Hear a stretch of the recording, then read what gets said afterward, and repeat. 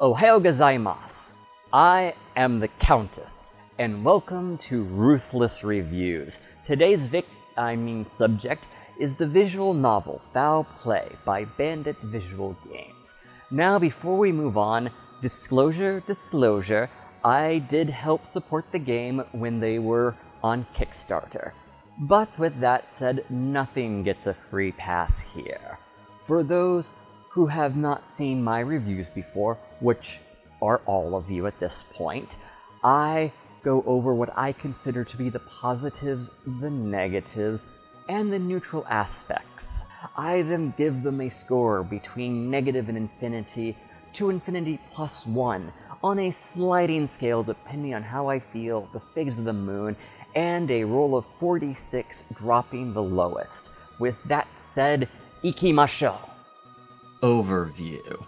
Foul Play is a visual novel by Bandit Visual Games, released in October of 2021. I know, I have to follow games that are just brand spanking new. The game describes itself as the story of a young, bright-eyed detective who is determined to succeed. Her world quickly turns upside down after she's tasked with catching a sexy, mercurial assassin. In the end, she needs to determine how pure her conscience really is. With this brief description out of the way, it's time to take a deeper look into the game. Positives. The first major positive that really makes this game is that it is a Yuri, or a woman-loving woman story. The story follows the main character, who represents you.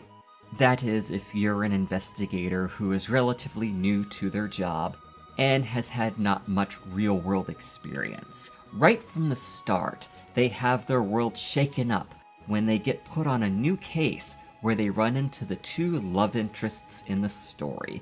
Each of them have their own fleshed-out personality and characteristics that clash at times. Another major point is the story is about a character coming to terms with their own sexuality. This is presented extremely well, and is a subject that is often not handled with much grace. It goes into how the character reacts to their own personal feelings, and how they ask others questions about how they reacted and their experiences, and also how the main character deals with telling their family.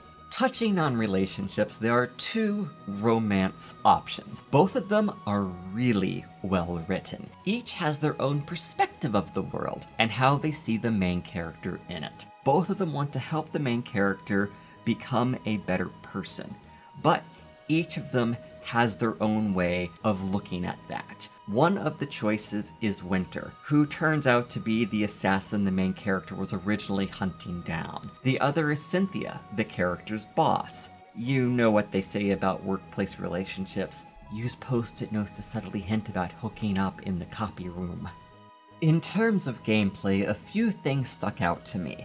The first, there is an option that a user can have that shows if a choice will have an effect on the plot or the characters in the game. This could be turned off if desired, but I do like that there is this option. It can be helpful for people who might just want to play the game for the plot, or are not used to how visual novels go. Another aspect of gameplay is there are at times where you have to search for clues in a crime scene. Now, this is easy enough, but it's still something different than just selecting from one of 3 options presented. It does help give the game that detective vibe that it goes for. Lastly, there are some heavy scenes that not all players will feel comfortable seeing or are able to handle. And this is done with an extremely good option in my book. They allow the player to skip them. They notify the player that there is a tough decision coming and are given the option to continue watching or to skip it. I always appreciate when the decision is left to the player and not taken away from them, because the player is the one who knows best on whether or not they might be able to handle said situation. Finally, the last thing is humor. I found myself laughing out loud multiple times while playing it. It helps that it plays off of the different lesbian LGBT tropes that just hit home a few too many times. I swear the developers must have read my text messages to a friend regarding dental hygiene, and I still crack up about it. Another joke that I already used in this show is about meeting up in the copy room. And just overall how the character is naive at times to a fault. The best is when they respond to a text message asking their boss what they are wearing while they're trying to figure out what to put on for a stakeout. Negatives.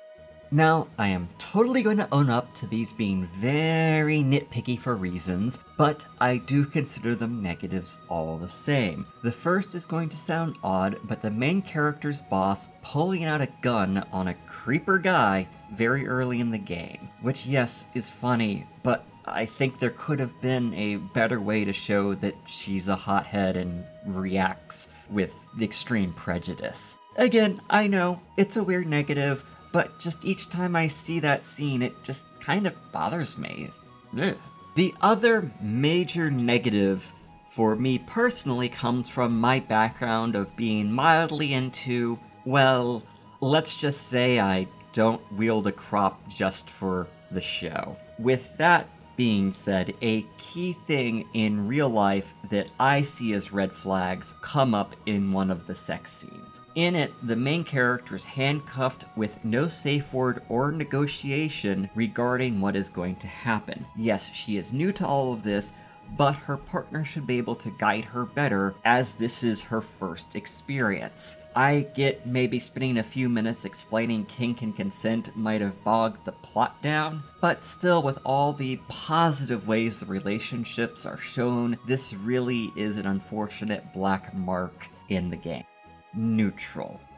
On to the neutral part of this. Before going through though, just for clarification on what I consider neutral are things that I find interesting, but do not necessarily fall into a positive or negative light.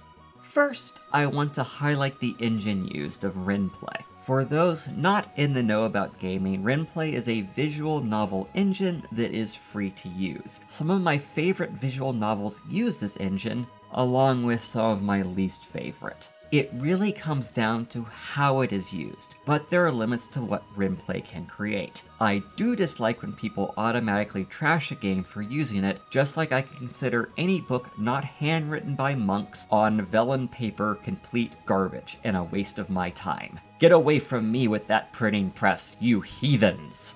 Another thing that is highlighted on the developer's website is the team that created it are an LGBT lesbian couple that use their own personal experiences to create a realistic romance that does not feel like other Yuri/WLW games that are created mostly by cis men for cis men. Though I do wonder if making games is just deep cover for their covert assassination team.